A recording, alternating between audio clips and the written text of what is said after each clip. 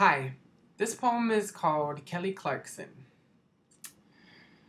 I asked my singing teacher if it was safer for the voice to tremolo in Italian, to belt in Mandarin, to clear your throat in Aramaic. She said, forget that. Learn how to get out of your own way.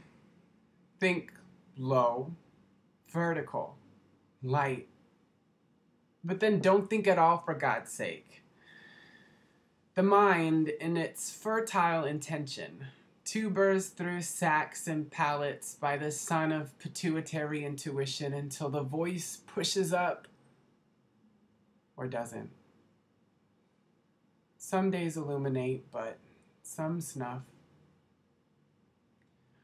I have this theory about holding a line, the ribbon of children laughing. How every song in antiquity is really about projecting waves through a headphone jack, leading to that soft garden spot where the forehead was before Bumblebee. The way the syllables remind us just how much language was created for poetry. However, you can practice scales, picture a feeling, plant a grain of breath into the fist muscle under your sternum, but you can't be thought to sing like Kelly Clarkson.